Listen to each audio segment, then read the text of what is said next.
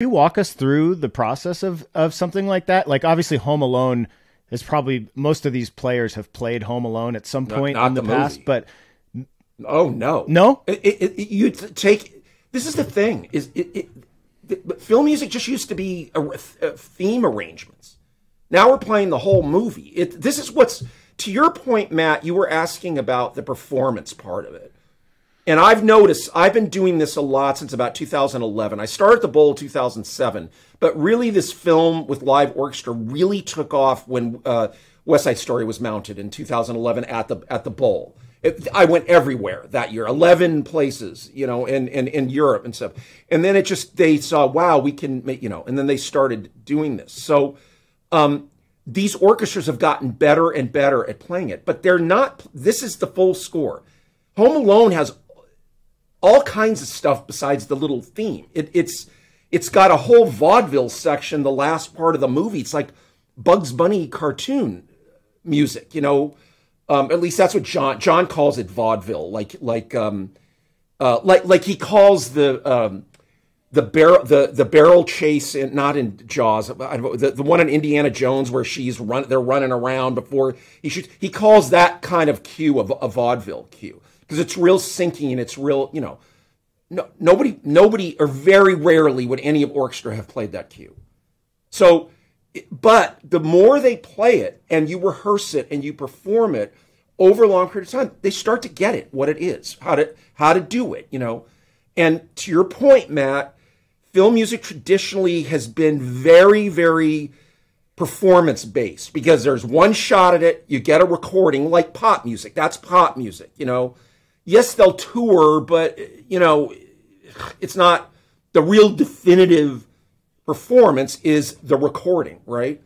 So now with film, with live orchestra, as I said, there's certain strictures, but if it's taken into this place that they live in, where they're doing Beethoven symphonies and Mahler and Shostakovich over and over in different ways, it puts it in a little different realm. It means the performance doesn't have to be absolutely perfect necessarily, but it needs to have the style. If you're playing French music, Debussy or Ravel, the orchestra play. They play Wagner, they played in blah blah blah. Yeah, so there is that aspect, but they've gotten better and better and better. All of them. Their attitudes now are pretty much wonderful because they see you can't help it. When you walk on stage and it starts and that film comes up, the audiences, there's a different, they view it like more like they're at a rock concert.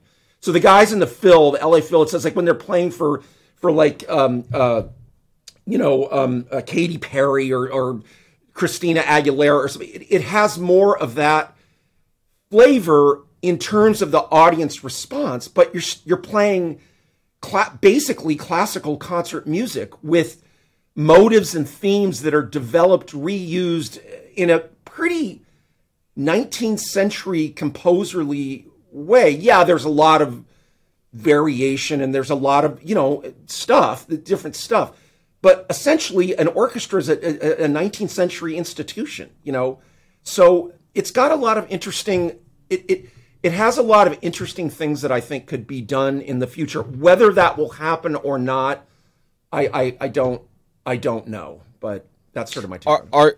Can you kind of walk us through the maybe logistical steps of this? Home Alone being maybe an example of something. If you have an orchestra that hasn't played it yet, where do you begin with that? How do you lead up to the event? Well, let's go back to as I said, there are these producing entities. There's the one that does all of John Williams stuff, the one that does Harry Potter. Disney does all of their own stuff. And there are other little ones here and there. And what they do is they choose a film that they think is worth spending $150,000 on to produce that they can get back, right? So now, is this going into the weeds too much? Or all right. No, this is exactly what we want. Okay, so what you do is you license it. Home Alone, I think, is Universal, was it? Whatever, right? So you speak with the powers that be at Universal. By now, there's people at each studio that they know who to talk to. They make a deal with them that of the gross amount of the rental fee that they're going to charge the orchestra. Say the studio will take 15%, the composer will take whatever percentage, and the person that books it will take whatever percentage, and whatever's left over goes back into the coffers of the producer, right? So they get the film. Generally, you have to make an intermission because by law, by the union in the United States, where most of this is done at this point, you can't go more than 90 minutes without a break. You can't do a 2-hour film straight through unless you pay an exorbitant amount of money, which is, of course, is not what you want to do. So they find where an intermission is. Then they get all the elements, the stems, the dialogue stem, the effects stem, whatever there is, basically Pro Tools files. They go into an online editing facility and they mute, obviously they mute the music, though they will have the music for the conducting, which I will explain in a second. They make a performance audio video out of it. They might do a little, depending on the movie, clean up the dialogue. They might not have all the effects. Maybe they'll thin it, case by case basis. And here's now your performance hard disk. It's HD, right? Everything has to be, transferred to HD. And then so they do that. In the meantime, they have to find all the music and they have to engrave it. They have to start over and type, put it in Sibelius or Finale or now Dora, whatever it is, create a whole new score and a set of parts that work seamlessly through, each act. Very expensive. You're talking $30,000, $40,000, $50,000 just to do that, right? But just the one-time cost, right?